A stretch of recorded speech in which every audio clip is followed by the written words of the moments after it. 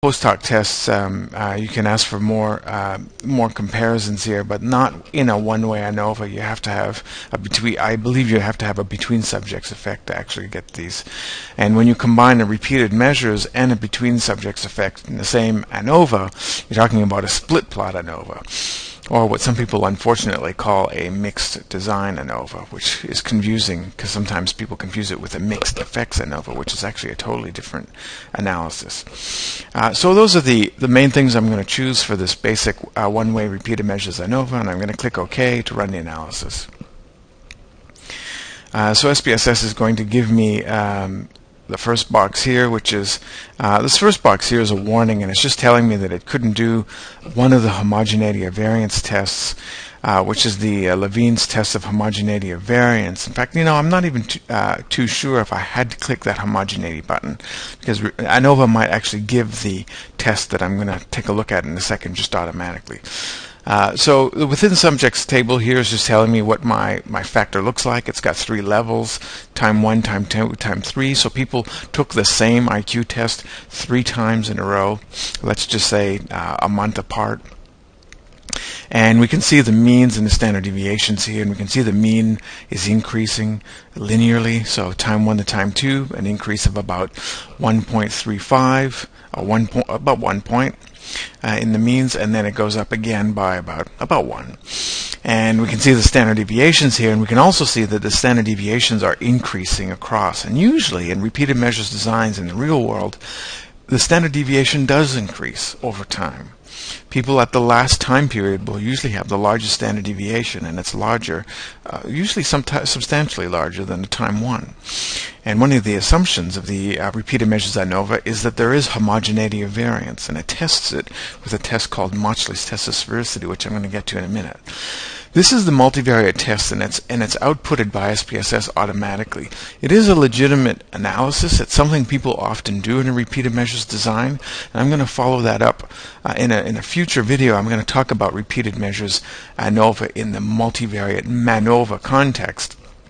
But I'm not going to talk about it in this analysis, except to say when you violate the assumption of Mauchly's test of sphericity, some people often go to the multivariate test because it doesn't assume that.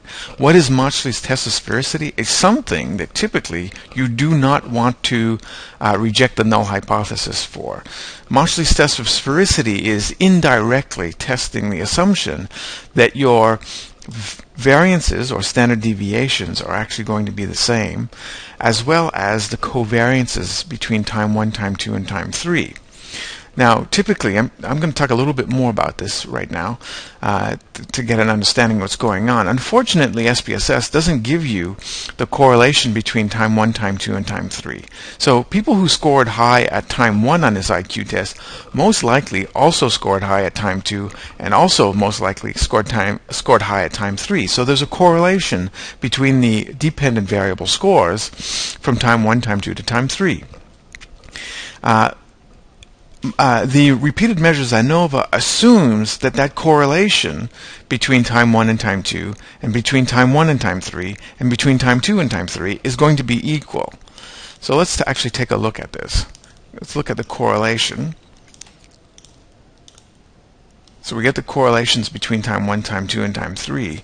And we can see that there is some deviations. Time 1 to time 2 are about the same, 0.85 in time 2 and time 3, 0.8 between time 2 and time 3, and then time 1, time 2, 0.85, roughly the same, but then only 0.65 between time 1 and time 3. So the correlation is actually going down as we get further and further away from time 1, which is what usually you see in practice. And Mauchly's test of sphericity indirectly tests that these correlations are the same. I won't go into too much detail about exactly what Mauchly's test of sphericity is testing, except to say that it's not actually testing directly that the variances and covariances or correlations are the same. You can get a variance-covariance matrix in SPSS by going into the reliability analysis utility and click on statistics and getting covariances here. Inter-item will pretend that our variables are items. They're not. They're just variables. But we can get the variance-covariance matrix. And what repeated measures Anova assumes is that these variances here, time 1's variance is 7.85. That's simply the